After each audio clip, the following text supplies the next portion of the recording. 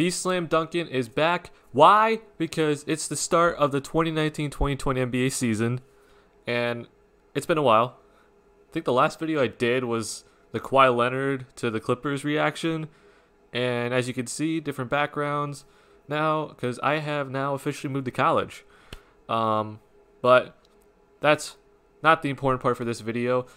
It is the start of the 2019-2020 NBA season, and we already have a bunch of China issues right now.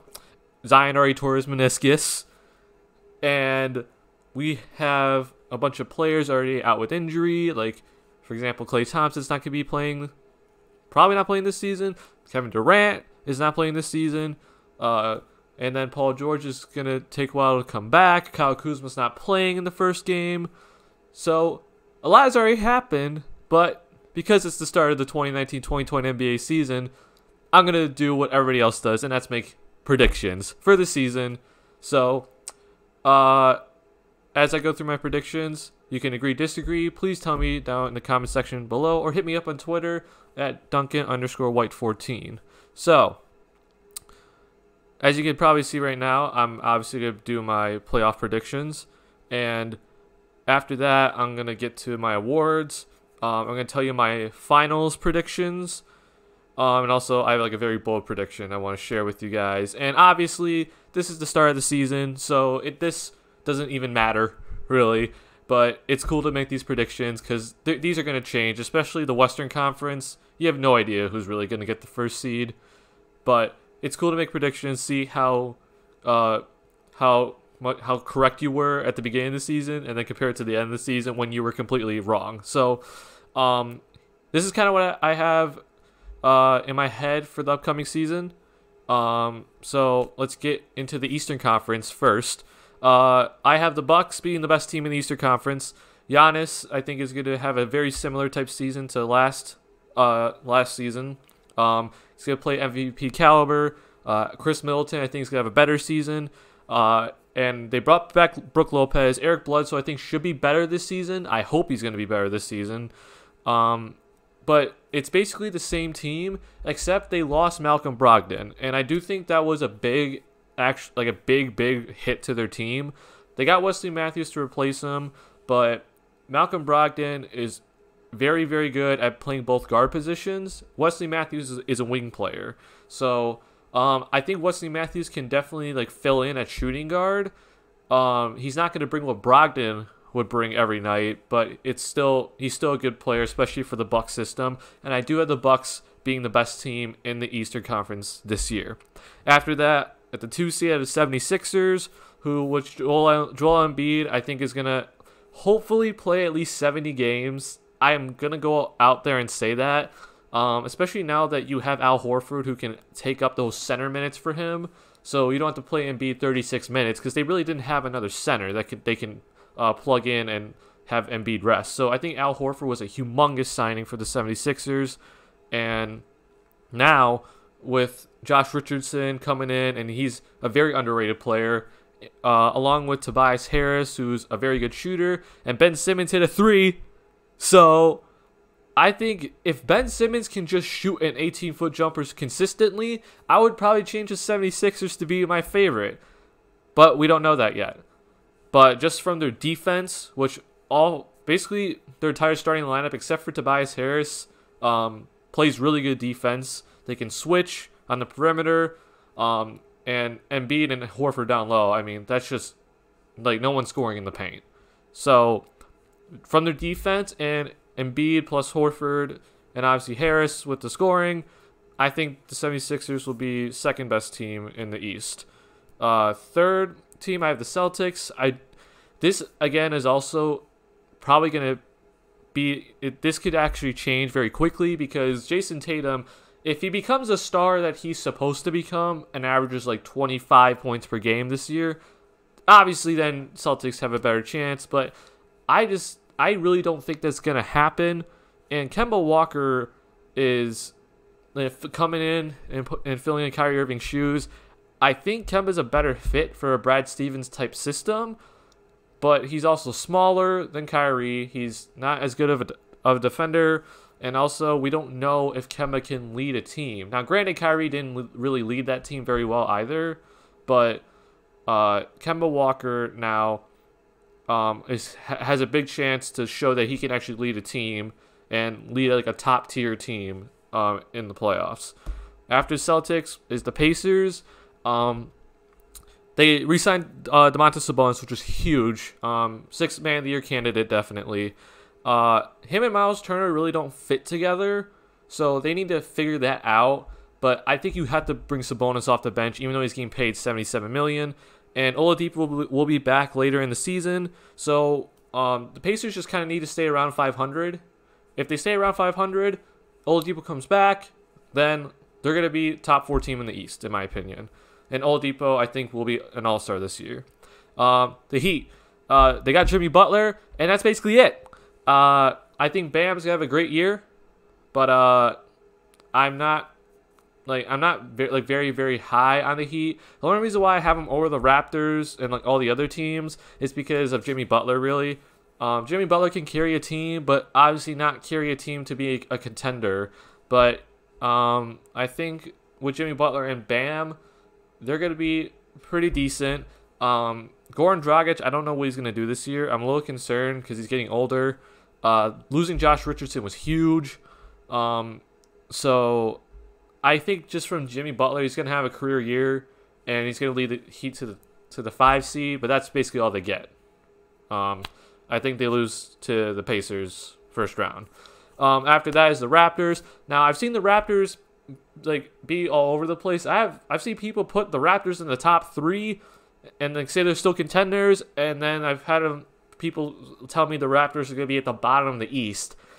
You don't go to the NBA Finals just from one player, okay? So Kyle Lowry's still an all-star. He's probably going to drop a little bit, but he's still an all-star. You still got Marc Gasol. You still got Serge Ibaka, Fred VanVleet. You still have the same guys there. You just lost your best player. So are they contenders? In my opinion, no. They don't have a Kawhi Leonard now. They don't have really a go-to guy. So with Raptors, I think they're just going to be middle of the pack, really. Because that team is still solid, but they don't have that 20-point per game score, which is what Kawhi Leonard brought. So I have them at 6. And then I have the Magic coming in at the 7th seed again. I am definitely interested to see what they do with Vucevic and Bamba, because I don't know why they really re-signed Vucevic to that much money and that long. So like they're kind of in the middle of like, all right, we have veterans that are leading us to the playoffs, but we also have young guys like Jonathan Isaac, Aaron Gordon, Markelle Fultz, and Mo Bamba that they want to like lift up and become the face of their franchise. So they're not really getting anywhere like higher than the 7th seed. So it's just kind of weird, but I do think with Steve Clifford doing such a great job, they got Terrence Ross back. Vucevic is probably going to play the same way he did last year. They'll make it to the 7th seed. And of course, if you know me, my Bulls, I'm hoping. This is basically just because I'm a Bulls fan, and I have to put the Bulls. Tomas Satoransky, I thought was a very, very great signing. I'm not the biggest fan of the Thaddeus Young signing. If you watch any of my videos, you know that. And I think Zach LaVine's going to be averaging 27 points per game, be an all-star this year. Hopefully Markkanen can average around 20. I'm not sure about that. But this basically just depends if everyone can stay healthy for the Bulls. If everyone stays healthy and LaVine becomes an all-star, I think the Bulls are easily the 8th seed, at least. My record for them is like 40 wins, 40, 42, 41, 41. So the thing is, though, with those last 2 spots for me in the Eastern Conference, where the Magic or Bulls are at right now, I think you could definitely put the Pistons there, the Wizards there, the Hawks, obviously. It's just basically you could like go through all the teams except don't pick the Hornets, Cavs, or Knicks that can make the playoffs for those last 2 spots. So that's East. That's my Eastern Conference predictions, and I have the Bucks coming out as the winners of the Eastern Conference in the playoffs. For the West, I have, and let me tell you right now, the West, I just have it as this, but I think the Western Conference standings to come down to the last game of the season, because these teams, there's so many teams in the West that they're just going to be beating each other up. So if any team gets close to 60 wins, that's like an insane achievement. But I think teams are only gonna get maybe max 55 wins in the West, and that's like an achievement. They're gonna be beating each other up. There's no easy opponent every single night for Western Conference teams, but you could basically take my top 6 teams, and if you could flip them all around, basically, I'd be okay with it. But here's why I think it's gonna be: Clippers, I think, are the best team in the West. I have the Jazz, Lakers, Trailblazers, Nuggets, Rockets, Warriors, Spurs. So Clippers, obviously, we know Paul George, Kawhi Leonard. With Doc Rivers as head coach, they're probably one of the best defensive teams in the league. And then Lou Williams, Montrezl Harrell off the bench is already 40 points. So I think they have the most depth, the best defense, and probably the best coach in the West. And the top two-way players in the league. So I think the Clippers are the best team, and I have them at the 1 seed. The Jazz, people are sleeping on the Jazz. The Jazz got Mike Conley, who is going to basically take the Jazz team from being like a middle-of-the-pack playoff team to contender status. One of the issues with the Jazz was when they had Ricky Rubio, he was so inconsistent. So when Rubio played well, the Jazz looked like a legit contender. Well, now with Mike Conley always being there as a consistent point guard alongside Donovan Mitchell, the Jazz are going to be more consistent, and they're going to have a great defense, and they're going to be a contender status this year. Rudy Gobert is obviously one of the best defensive centers, and then they signed Bogdanovich, which no one talks about, and that was huge because one of their issues was shooting the ball consistently. You had guys that could shoot it, but not very consistent. You know, like Jay Crowder. You had Derek Favors start shooting threes. Now you got Bogdanovich, who can shoot the three really well and defend. That starting lineup looks fantastic. I have the Jazz at 2. Lakers, LeBron, and AD. The only reason why I really have it like this, though, was because of load management. I think I'd have the Lakers at 2 if they weren't going to load manage LeBron and AD. And also, I don't know the health of both of them. Like, LeBron missed 20-something games. AD is been known to not stay healthy. So if one of them misses a significant amount of games, they're going to drop. And I think there's a good chance that's going to happen. But if they just have at least one of those guys for the season, for most of the season, I think they'll be fine. So I have Lakers at 3. Trailblazers, I have Damian Lillard and CJ McCollum having great years.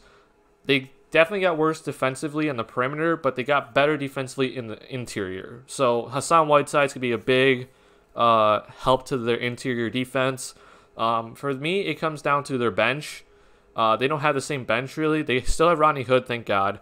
And then Kent Bazemore is now on the team, which I think is a better fit than Evan Turner. But they don't have a backup point guard. So I think they're going to have to be switching Lillard and McCollum's minutes. And so either one of them is playing the point guard position. The Nuggets, I have them dropping to 5 because I think the Nuggets aren't going to actually had the same amount of success as last year. Now, granted, a lot of their wins from last year in the regular season was because of the altitude there, but I still think just because they're so young that they're going to drop this year because I think the West just got better, in my opinion. So I think it's going to be a struggle for them to actually get to the 2 seed again, but I think Jokic is going to have a great year. I just think defensively they're not at the same level as the top 3 teams. Rockets, Russell Westbrook and James Harden, I don't know how that's going to work out. I actually think it's not really going to work out because they're going to be fighting over who has the ball. Now, granted, D'Antoni has done a good job with Chris Paul and James Harden, so maybe that's going to work. I do think Russell Westbrook's going to have a great year with assists and actually shooting the 3-ball because now with Westbrook, he actually is not kicking out to Andre Roberson. He's kicking out to Eric Gordon. So his assist rate is going to skyrocket. And he's also probably going to have to shoot the 3-ball a lot more. So I think that 3-point percentage is going to go up. I have the Warriors because they're the Warriors. Steph Curry, I think, is going to have a great year. But I think with the Warriors, the main priority is to make sure to keep Steph healthy. Don't let Steph get injured because you already have Klay Thompson injured. I think their dynasty is put on hold for the moment. So once Klay Thompson gets back next season, then everything should be fine.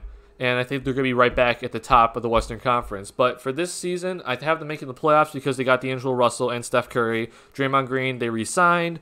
So they're going to still be a decent team, and they'll make the playoffs because Steve Kerr is a great coach, and Steph is going to have a crazy season.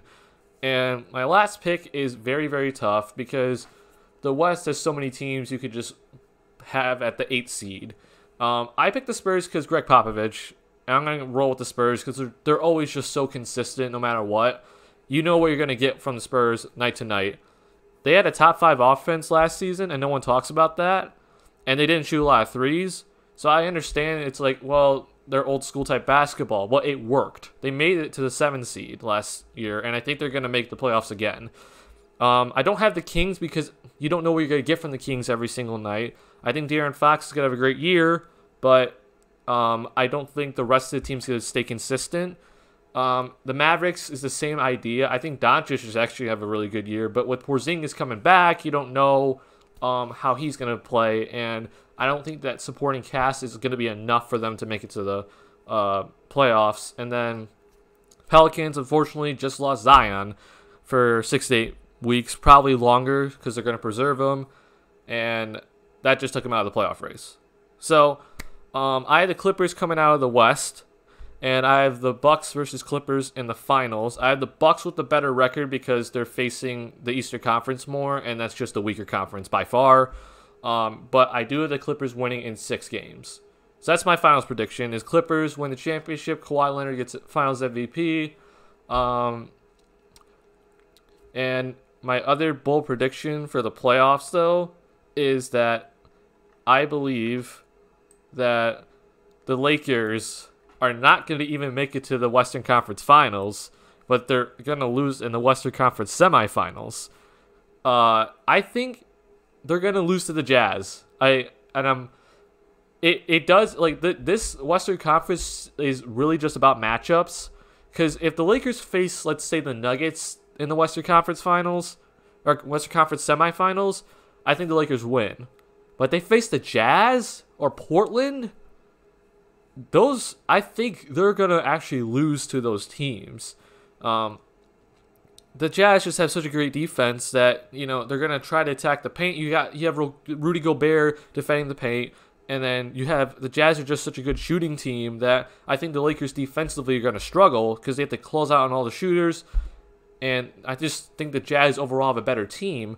Trailblazers, you have Damian Lillard and CJ McCollum. Once Nurkic gets back, they have an even better interior defense.